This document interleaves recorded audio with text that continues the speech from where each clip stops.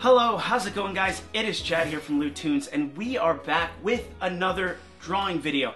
And by popular demand, we are doing the 10 years later theme. So today's video is going to be a little bit different because instead of doing sort of a cast of characters, I've sort of just picked one character from a couple of different things because I think it's a little bit more fun to see different shows and how they may have advanced on in their lives. As always, I will be using a copy of Flash CS5 to do all of the drawings with the help of my trusty Wacom drawing tablet. Not sponsored by either of those guys. Not that I would mind if I was. So the stage is set, I've got a blank canvas and my stylus ready for action, but before we get into the actual drawings, I'd like to say a huge thank you to today's video sponsor, Skillshare. Skillshare is an awesome platform for creators to learn just about anything. It's got over 16,000 classes all laid out in a super slick video format. If you're a creator of any kind, this is a really cool way to help you with your craft. All the people who teach you stuff on the site are experts and cover a huge range of subjects. Anything from painting to designing characters in Adobe Illustrator to video editing in Premiere, which is what I use to edit my videos. Or if you're a total camera noob like me, I'd recommend the DSLR classes. They're really great. You can watch them on your computer at home or on the go on your phone. So you can pick up some knowledge and inspiration even as you're AFK, as the kids say. So I definitely hope you guys will check it out. The first 100 people to click the link down there will get a 2-month free subscription, which is way better than any free subscription you'll get on, I don't know, any other monthly subscription service. Think of all the learning you could do with 2 free months. And with that, we've got some 10 years later drawings to do. Let's jump in. Okay, so we're starting off with Morty from, of course, Rick and Morty, and I am a few episodes behind, so it wouldn't surprise me if they actually already did some kind of a future episode where they showed him as an adult or something like that. But so what I went with is, I feel like Morty, he has this quintessential sort of worry-wart personality that you don't want to fully abandon, but then again, I was thinking, if for 10 years he was going on all these wacky adventures, I think he would become a bit more acclimated to all of the wackiness and maybe become a little bit more confident, so that's kind of how I handled him.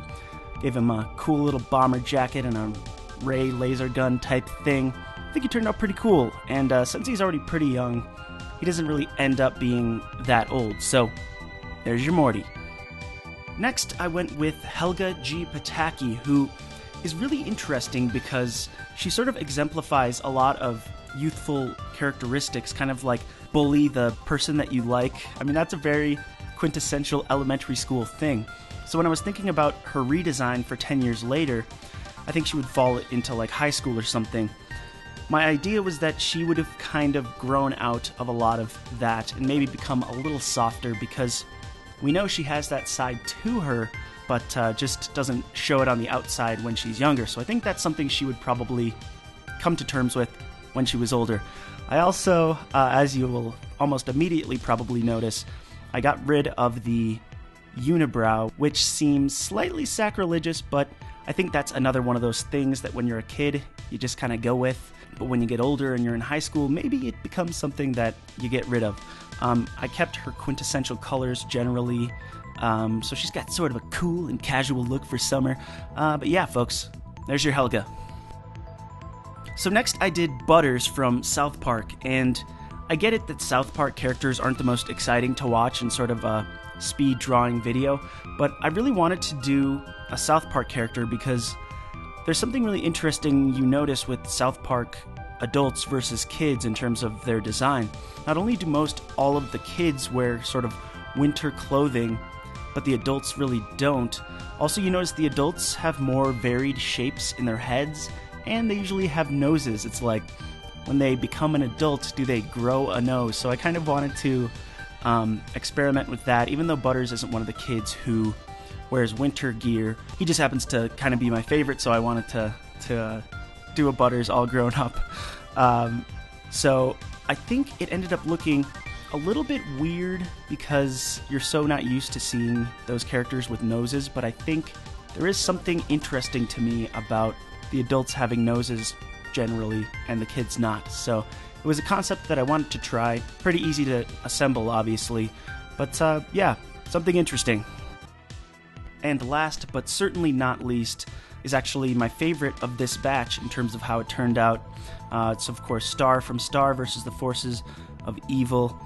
And I don't know about you guys, but I've always got this kind of Sailor Moon-ish vibe from her, so I kind of took some cues from that with her wardrobe growing up. And I think this is sort of her battle regalia instead of maybe her day-to-day kind of thing. I also thought it would be interesting if her wand sort of evolved into this badass staff. I'm not fully caught up with Star either, so maybe there's already been like a future thing, or maybe her staff has actually evolved or something, but that was just something I thought would be a cool idea. I also gave her kind of a giant ponytail, had this sort of cosmic interplanar defender feel to it, along with extending the horns on her headband. I thought it was interesting, so I'm super stoked with how this one turned out. It actually feels plausible to me, which is pretty exciting, so I hope you guys like it as well, and that's the last one I got for you. Okay, not too bad. As always, I feel pleasantly surprised by the results. When I go into these drawing videos, I have no clue where I imagine these characters 10 years later, so I'm always sort of surprising myself with the results. You guys, of course, will have to let me know what you thought, and I'd love to hear what other characters you would like to see aged 10 years later. That's about all I've got for you guys today, but a quick life update for me. I am actually moving from Minneapolis, where I'm filming, out to LA to pursue my dreams of working in the animation industry. So for the next 7 days, I'm going to be on a big giant road trip, moving out to California. So you guys can keep up with me on Instagram if you want to. I'm going to try to post a lot of pictures. We'll see. I'm always bad at taking pictures on vacations. But other than that, it's going to be a big process for me to sort of pick up and move my whole life to California. So there is going to be no Disney month this year, which makes me so sad. It breaks my heart. It's like 5 years running tradition to have Disney month, but no Disney month this year. But I'm going to try to pick it back up, maybe shift it to another month, or just go balls to the wall next year. We'll see, but wish me luck on my move. And I hope you guys enjoyed the 10 years later drawings, and I will see you in the next drawing video. Carol.